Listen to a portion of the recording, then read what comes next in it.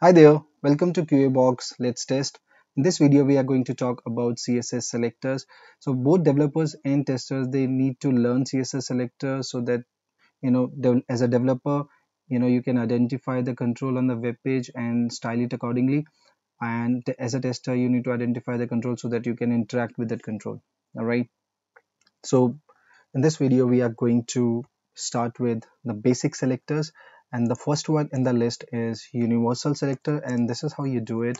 So what does it do? So it selects all the elements, all right, and let's say set the background color of all the element to yellow. All right, the moment I do so, you could see that all the elements are selected, all right, including your input boxes and your button, right? So if you use body in here, all right, so which is select element of that particular type, all right, so that's number two. And if you do so, you could see that everything is selected, all right. So in this category, we also, let's say if you want to style all the divs, right, so but let's first understand. So this div, header, hr div, right, which are enclosed within these opening and closing angular brackets, they are called as elements, and these are called as attributes. This is attribute value, and this is the text, all right, that we see on the web page. So now there are three divs and all are being styled, so all has the background color of yellow, all right. So now as a tester, how you're going to use that? So whatever I'm going to write in here, all right, so this is the Selenium code, and I'm finding all the divs, right, by using CSS selector, and this is what I'm passing in here. So anything that I write, right, going forward, so you just have to take that CSS selector thing and paste it here, and then it is going to work for you as well. And now if I run this, it is going to tell me, hey, there are three divs on that web page. So instead of using some stylish website, I just went for a very simple HTML page, so that we focus more on the concept part. All right, so you could see that it's telling me there are three divs. And if we go back in here, so we have these three divs, all are being bordered, right? So you could see that there are three divs, and I've just used some basic elements like link, span, some LIs, and some input controls. All right, let's say I want to style all the span. So what I'm going to do, you're going to use span, right? So now only the spans are being highlighted. If you say links, right, anchor tag, right, so then all the anchors will be highlighted. All right, so that's how you're going to do it. Next one is class. So herein this li has got the class red. So if I want to style only the elements, right, which have got that class, so all you're going to do is, for class you use dot, and then you specify the name of the class. And if I say red, right, and just save it, so now only this li has got the class red, okay, and hence it is being highlighted. So if you just say li, so all the li's are being highlighted, right, but you want only the one which has got the red class to be highlighted. So now you're going to use this. The other one is id, all right, and how are you going to use id? So you're going to say hash and then pass in the id value, you save it, and now this one is selected, all right, because it has got this id. All right, so next one is combination, right? So first one is descendant. So descendant basically select elements that are descendant of the first element. So let us find all the LIs which are inside div. These are selected, right? Span within div, all right? So irrespective of the level. So it could be nested inside 5 different elements, still it is going to find that, okay? So direct child, select element that are direct child of the first element, okay. Let's use this example, uh, this one, right? So if I say it has to be the direct child of div, all right, so it will not work. As you could see, nothing is being highlighted because in here, if you could see that this b tag is direct child of span and not div, and hence it's not being selected. So if you want to apply style on this, all you have to do is you have to say span, and then this particular thing is highlighted. All right, so next one is general sibling. So uh, general sibling, basically we have to use tilde, and if we have to select elements that are sibling of the first element and come after the first element. All right, so let us understand this. So we are going to use this, and we are going to say select all the sibling of li which has got the class red. All right, so then the way we are going to do is we are going to say li dot red, and for general sibling we use the sign tilde, and we are going to say li. Okay, and if we do so, we save that, all the following siblings are being selected. But what if I want to just select the adjacent ones, means the second one? All right, so for that you have to use plus, save it, only the second is being highlighted. All right, that's about adjacent. So we can also use the or and in here, so we can say select all span and allies. All right, so we're going to span comma ally, and you could see that only the span and the allies are being selected or styled. If you want to use the end, we have already used that, which was, if you, let's say, we used red right to style only the li which has got this class, and you can be more specific by saying that li is of class red, right? So let's say this li has got this class, right? So now let's give this span a class.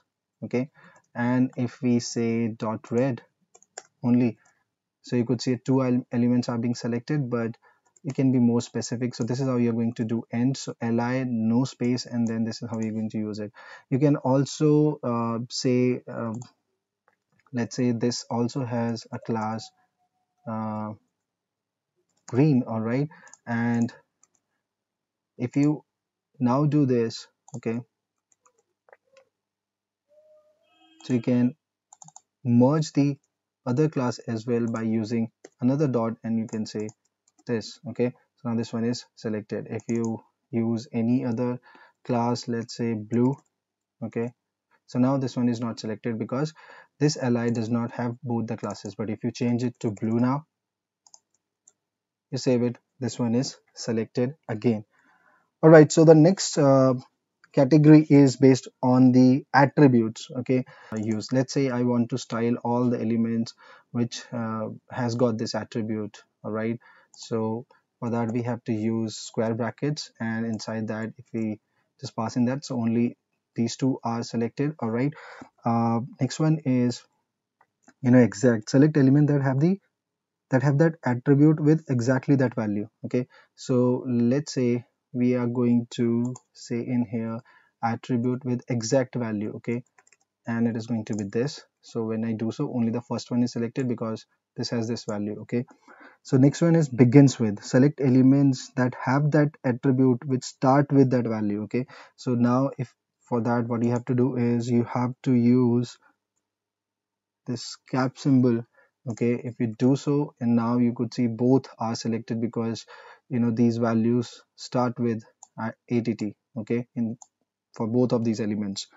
Next one is ends with, select elements that have that attribute which end with that value, and for that we are going to make a slight change. So for end it is going to be a dollar sign, and then you're going to say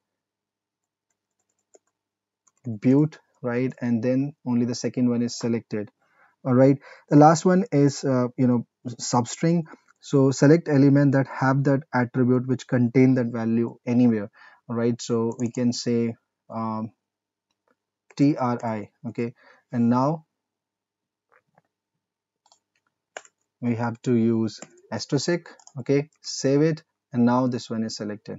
Okay, so that's about the attribute. The next one is pseudo class, basically, and it depends upon the state of the element. So let us do that. So we have these uh, input elements, right? So first one has is disabled one, second one is required, right? So we can say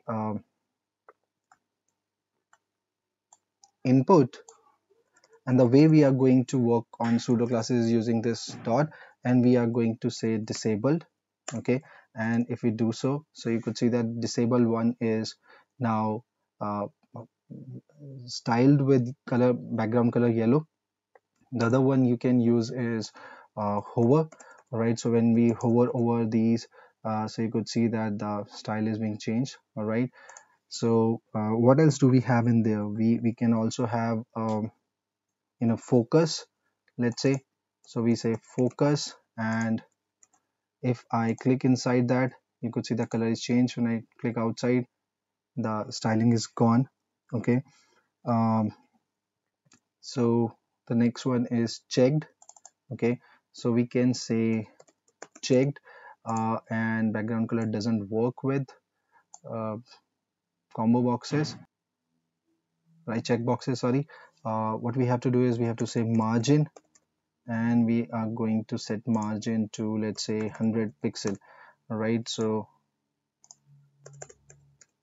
let me save that and click on this, and now you could see the margin is being applied. When I untick that, it's gone. All right, so that's about pseudo class based on the state. Next is pseudo class but based on the position of your element. All right, the first one is first child. All right, so select element that are the first child inside a container. All right, so if we look at this, right, so we have got div, and then we have got this span, right? But this is not the first child, so this will not get selected. But in this particular case, this span is the first child of div, right?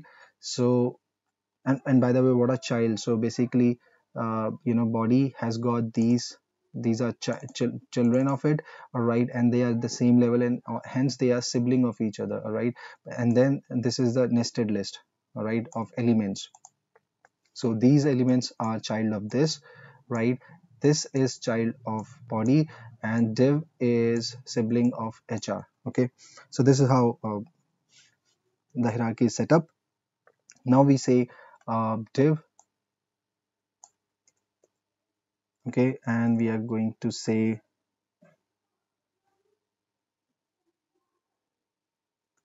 so we're going to say span, sorry, first child. Okay, so now only this one is selected like I mentioned. Okay, we also have the so if I, let's say, comment these out, okay, and hit the save, so these two as well. So now you could see this one is also selected. Okay, because this is now the first child. Same way we have the last child. Okay, we save that. Now this is the last child, and this is the first and last because this is the only element, right? So hence it is being highlighted in both the cases. But if I just remove this and this, basically, so they are neither the first nor the second child, and hence the styling would not be applied, as you could see. Okay, so the next one is in the list is first of type. All right, and let's understand that. So if we say span first of type, right, and that ways we'll understand the difference, right? So still it is being selected because it is first of the type within that container. All right, it is not necessary that it has to be the first child. Now what we are saying is it is first of the type. Okay, so select element that are first of the type inside the container, and last is again select element that are last of the type inside the container. All right, so even if I say last, okay, so this one is still get selected, though this is not the last child within this container of type span. Okay, so that's a difference between first child and first of type. We can also have let's say I want to find out nth hyphen child. Okay, this, and then I pass in, let's say, 2n. Now this one li. Right, so now you could see that this and these are selected, we can also pass in 2 and -1. Now 1 and third are selected, and so on, right? And same way you can have nth last child, okay, and now it starts from the bottom, okay. And same way, if you have to do this, like, you can go for that. All right, and what else do we have? We can have allies which do not, let's say, contain a specific class. So we say not, and then we pass in let's say this one, and we're going to say hash and this. So you could see that all other allies are selected except this. All right, so that's all about CSS selectors. I hope you like that, and if so, then subscribe to my channel. Thank you so much.